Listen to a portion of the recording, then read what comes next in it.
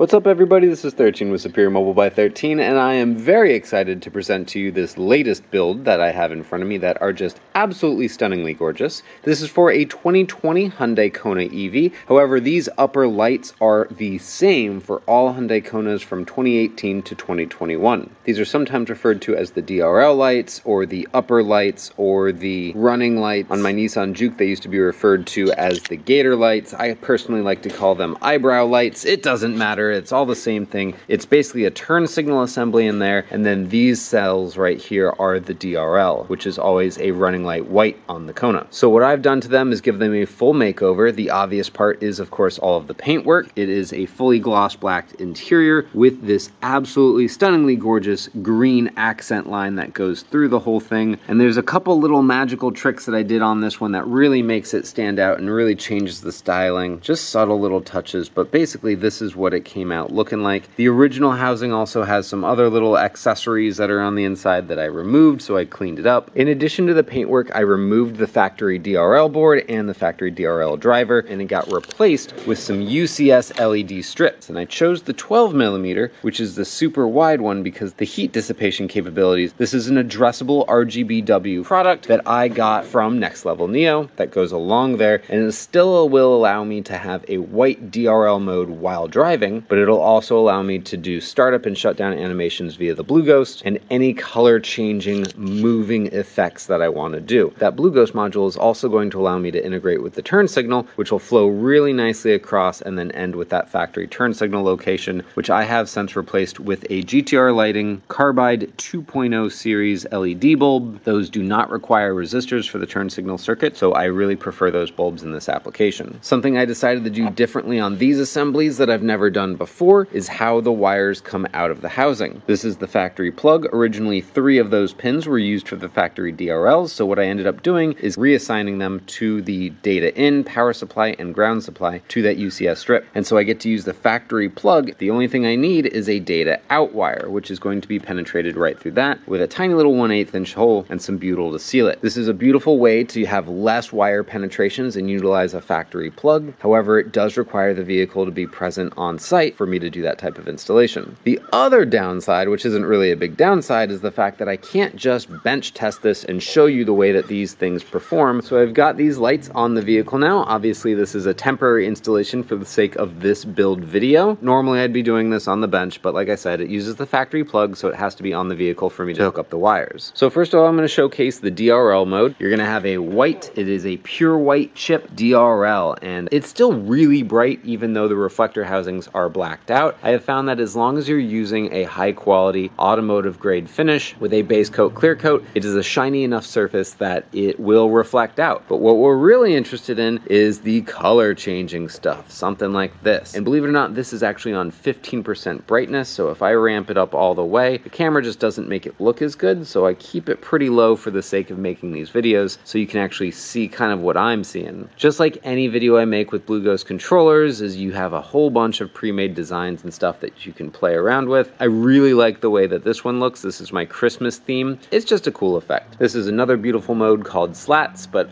you get the idea. I mean, basically all we're doing is we're looking at pretty light. What's funny is you can see the reflection of the LEDs in there. You're not seeing the LEDs. That is a reflection on that paint, because if I haven't gloated enough on the fact that I think I'm a pretty superb painter. So you don't see it unless you're all up on close, but that's my favorite thing to do, is get up all up on close. Now I haven't actually installed the Blue Ghost module on this car yet, so it's not hooked up to the turn signal, but I did want to showcase the LED bulb in action. That's what it's going to look like. And then this is actually the Tetris mode just going off, just for funsies. All right, that's all I'm going to say for this build for now. Make sure you are subscribed so that you can see the future build videos, which will be the installed video when this and the headlights are on this car. It's going to be something really, really pretty. Pricing and product information will be located in the video description, so if you're interested in having your Kona upper lights modified, then by all means check that out and shoot me an email via the build request form on the website. This is 13 with Superior Mobile by 13. Thank you so much for watching. I'll talk to you guys later. See ya!